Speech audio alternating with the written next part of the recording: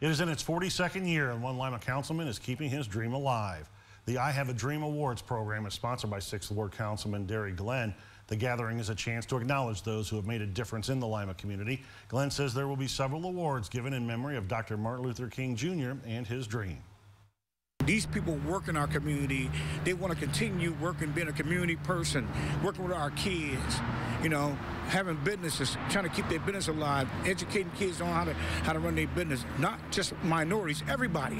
These folks just walk that legacy, the tradition of Martin Luther King all the time. The I Have a Dream Awards are this Sunday, January 16th at the City Club in downtown Lima, starting at 5 p.m. There is a $5 donation at the door that will benefit the West Ohio Food Bank. The MLK March will be on Monday, January 17th at 1 p.m., starting at the old Whittier School site at Reese and Holmes, and then the walk will head to MLK Junior Park on 8th Street.